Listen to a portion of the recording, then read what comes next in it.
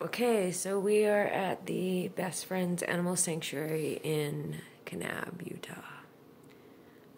As you can see from my eyes, I'm being gassed inside my cabin. I mean, you can clearly see my eyeballs, right? I cut my hair the other day. I think I already remarked that on video. I don't care anymore. I mean, what do I have to care about? I can't even do anything. I mean, in my life, you know, I can't go anywhere without these people. It's insanity. And what was weird is I was just laying here, and I heard stuff up on the roof, on the ceiling, in the roof. And I went out and looked there, and there was nothing there.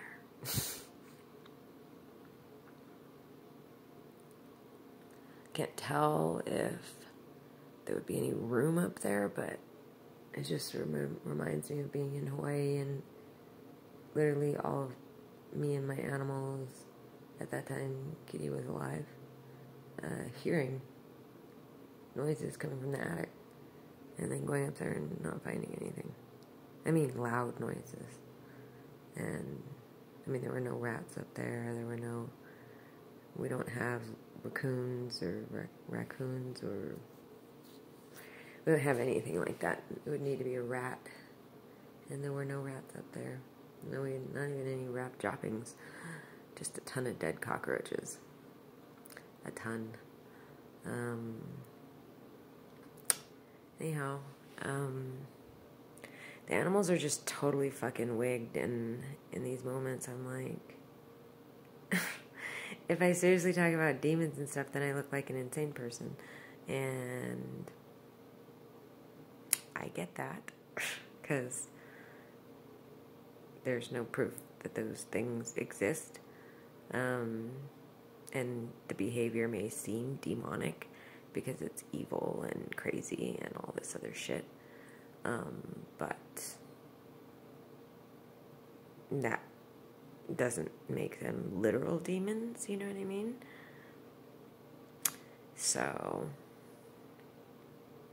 but it makes me think about when I was thinking about, you know, giving away the dogs and then going and getting help at a facility, which it's just really hard to find one that doesn't have a bunch of drug addicts, and I don't want to be around them. I really don't. I think we should stop trying to even help any of those people. Pretty much. Just very few of them, maybe. But they asked, like, do you hear things that other people don't hear? Do you see things that other people don't see? And I'm thinking, how do I answer this? Because I understand the implication of the answers. Like, see things that people don't see. I mean, do I notice things that other people may not notice? That's different. You know, am I saying there's someone standing here by this door? No. And if somebody were to say, you know, do you see someone there? I don't see someone there. You know, that, very plain and simple. Do I see, you know, did I hear a vehicle drive up last night? And, you know, or do I, you know, when I'm parked in a parking lot and they all start to surround me and stuff, then, I mean, if there was somebody else there and they're like, I don't see anything, I'd be like, oh, wow, shit. Maybe I'm in trouble if I trusted that person, right? So, which, you know, I mean, most people would be. That'd be pretty fucked up to do that.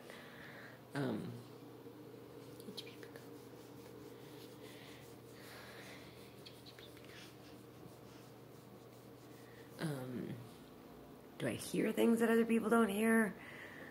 That's like a hard one too, because it's like, I think because I've literally been being stalked and terrorized, and this is probably a scientific fact, that your sensory stuff just is different because you're in this like fight or flight mode all the time. And so could you hear things that, like, if you think of a woman is being beaten in her home, right, by her husband, and at some point your sensory stuff is going to start to clue in on certain sounds that you're going to associate with fear or danger or something like that, right? Like, I don't know, maybe just the opening of the garage door, or a dog barking from next door, or, you know, that means that that person's over there, or whatever.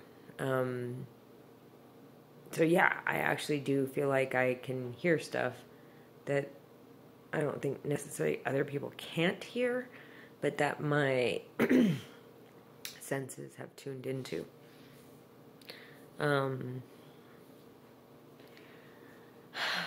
So I have a dilemma. Even if I were to want to give away my dogs, which I really, really don't, and I really can't figure out how that has to happen, but then I can't figure out another way.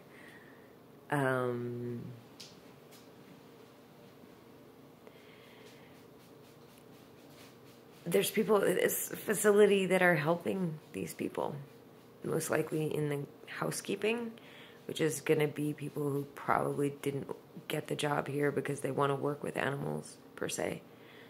Maybe a few of them, but most of them it's just a job. They're obviously the biggest employer in the entire city. So, you know, and I tried to explain that to one of the people that work here. Weird. Yeah, I literally just picked up my hair and then just like, didn't even look in the mirror or anything. I was just like, this seems like I have enough hair left. I'm rolling with it.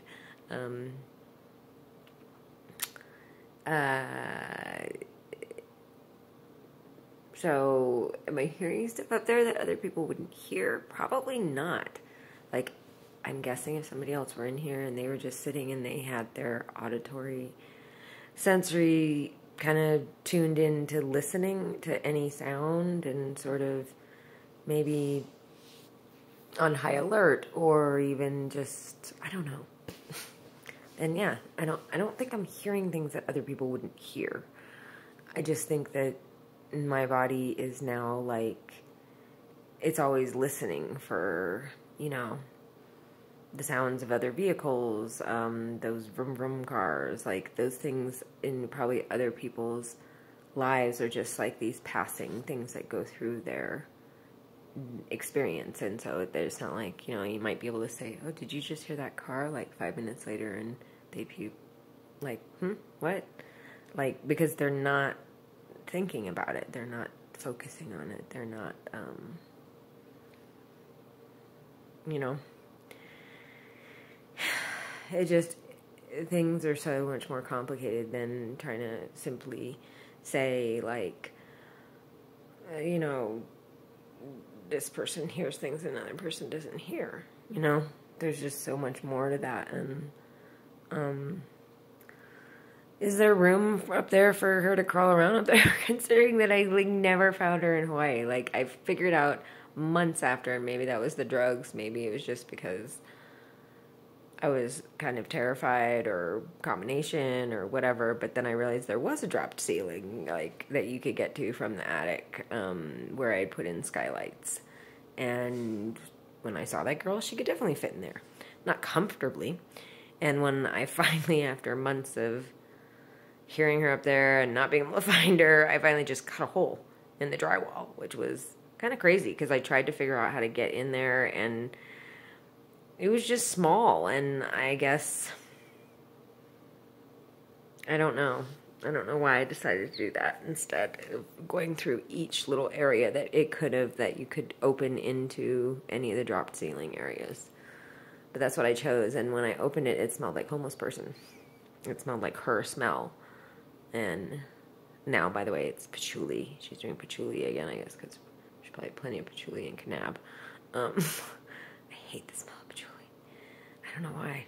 I just don't like it. Never did.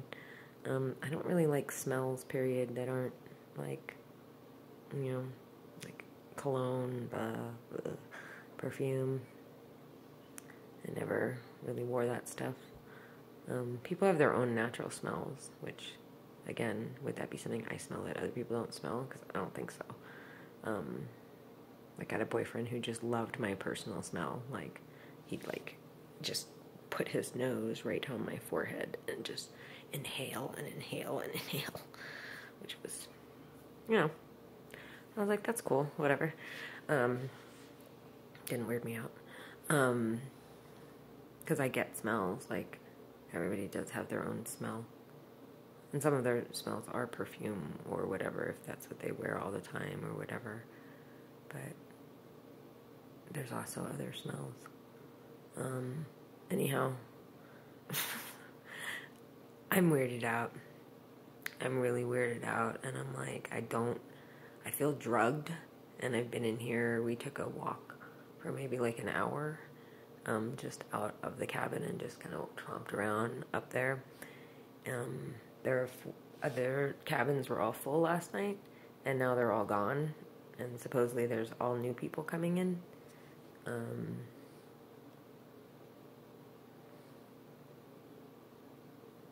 My body does not feel like it's been gang raped and sodomized. Whether it was messed with last night, I don't know. I had to sleep. I was going to sleep and then wake up and then drink coffee and try to stay awake all night again. But the daytime isn't really feeling like, oh, this will be safety here, because there hasn't been anybody here since I got up at like 10. There's been nobody here. There's no vehicles, nothing. They all left. And I thought they would be coming back, like maybe they were volunteering or whatever, and they'd be coming back, but they haven't come back. So that plan would suck anyways. But yeah, but I couldn't. Two nights in a row of just not sleeping, really, until 7 to like 10. And then maybe getting in, yeah. It's not enough, so I'm not a methamphetamine smoker. But I'm very worried about the dogs. I'm super, super worried. Just the look on their faces and their eyes, like, it's just gone. Like, the way they used to look and the way they used to look at me, and just gone, you know? And then just like, you know, like I was on the bed over here and I'd gotten some chips and guacamole that I bought yesterday, and I put the chip bag down and Miho just like jumped from the sound of the chip bag. So I'm not the only one the auditory has become very intense, because and then the whites of their eyes, and they're just in fear, and they don't feel well, and I think the drugs have just cooked their brains and made them, I don't know. I know I feel that way. Like, I was standing outside having a smoke, and I'm like, I don't even feel normal anymore. Like, I can't, like, I always feel like I'm on drugs, like, and I just can't. And I don't know what to do. I need help. And I don't understand why no one wants to help someone that's being gang raped and sodomized and tortured. And if you guys don't believe me, shit. Well, I mean, that would mean really shitty stuff for probably my animals and for me. But I don't know. I just can't see this all playing out very well for future people or situations or whatever. Because I don't see that these people are gonna only do these things to me.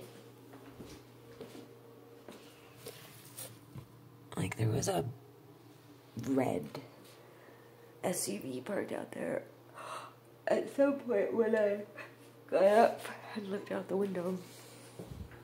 This is the whole cabin. It's a studio.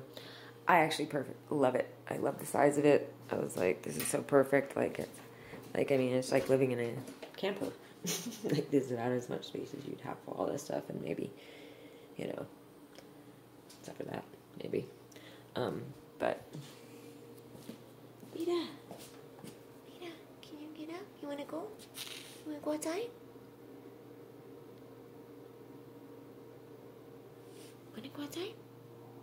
see so much white of Miho's eye. It's like nuts. Mira, you want to go outside? Can you get up? Mira. This is horrible. Now it's getting really cold in here, even though it's set for 75 degrees. Because I had the windows open trying to dispel this shit. Because I was coughing and sneezing and, you know, all the signs. Anyhow, I think I'm going to take them out for some sort of walk. And then Crack Whore will come in here and do whatever she's going to do to all this stuff.